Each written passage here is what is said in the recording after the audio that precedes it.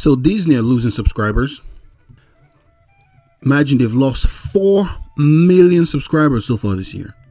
4 million. How can a company stay alive like that? They're doing this themselves. This is crazy, man.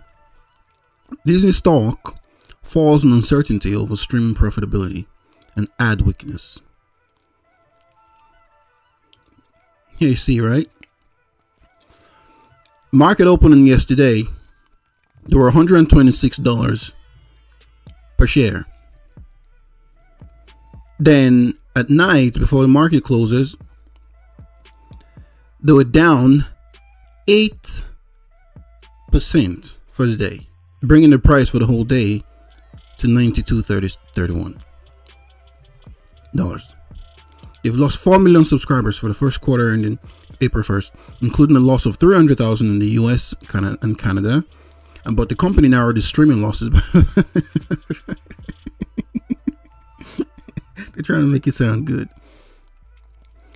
You can't lose subscribers by the millions consistently and keep a profitable company. It's just not going to happen. This Bob Iger is an idiot. They should have just left Chapek there. But whatever happened to Disney, they caused it themselves. Right now, they're trying to find a way to stop the bleeding. They're trying to integrate Disney Plus and Hulu in a one app experience in the USA by the end of 2023. Trying to hold on to Hulu for help? That's not going to happen. They're shooting themselves in the foot. We've got a bunch of idiots working for them. Shares dropped 44%. That's the worst they've had since 1974, since almost 50 years. And they keep losing. They keep bleeding subscribers. They lost 123 billion of market value. 123 billion. Are you serious? In 2022, they lost 123 B with a B billion. Are you crazy? How can you operate a profitable company, Iger? What is, do you know? And they wonder why. Why is this happening? Why are we losing subscribers? Why are we losing billions? Because you're hiring activists. You're not hiring people that can actually do the job, that can bring back wholesome family fun. You're hiring people based on their ideology to push your message. When you hire activists, their goal is not your bottom line. Their goal, if you don't know, a bunch of idiots, when activists are like cultists, they're like religious people. Ever had a religious friend they're always trying to preach the gospel? They're always trying to win you over. But the difference between religious people and these activists, these cultists, is they push your message by the means of fascism. To either accept what ideology or will punish you, will try to take everything away from you, try to ruin your life. Ask me what the correlation is between Disney and Entertainment Family Channel and Governor Ron DeSantis. Why are you choosing to become a political company instead of an entertainment family-friendly company? And you're trying to push all this agenda, this rainbow LGBT stuff on children. It's not even acceptable to push heterosexual stuff on kids.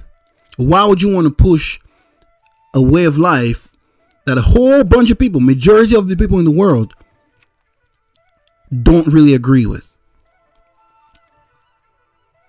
So you're alienating your fans, people that have been with you right from the start, to appease this new group of people that don't even buy merch. Majority of these people still live in their parents' basement in their late 20s and 30s. They didn't even have money to afford Starbucks, let alone buy a Mandalorian toy. But these are the people they're constantly trying to please. So the fans that have been there from the beginning are like, well, good luck then. You can have your people, the new fans you're trying to appease, we're going to go over here to Illumination. Illumination are interested in making wholesome family fun movies. nostalgic movies. But Disney, on the other hand, is pushing identity politics, pushing transhumanism. People don't really care about this stuff. You want your kids to watch a cartoon where you don't have to worry what message they're being shoved down their brains. If you're busy doing stuff and you give your child an iPad to watch a movie, a cartoon, you want to have rest of mind. You want to be rest assured that they're not going to come over to you later on and ask, Dad, what does anal stuff mean? Like, come on, man. Parents don't want this stuff. I'm a parent and I have to constantly worry about what my child watch. I can't turn off my brain and go and chill. She's watching something. I have to be there like a supervisor. We don't want this crap. How many times are people going? The only way they're going to listen is if you pay them back with your pockets by not paying them back at all. Not buying their merch, not paying for their subscription. Turn the whole nonsense off. You know, in war times, right, when someone gets a leg blown up or get like a big hole in their chest and they're still moving around for a couple of seconds before their brain sends a signal to their bodies that, oh, I think we're dead. And then they slump and just die over. Disney's dead, but they don't know it yet. The signal hasn't been transmitted yet.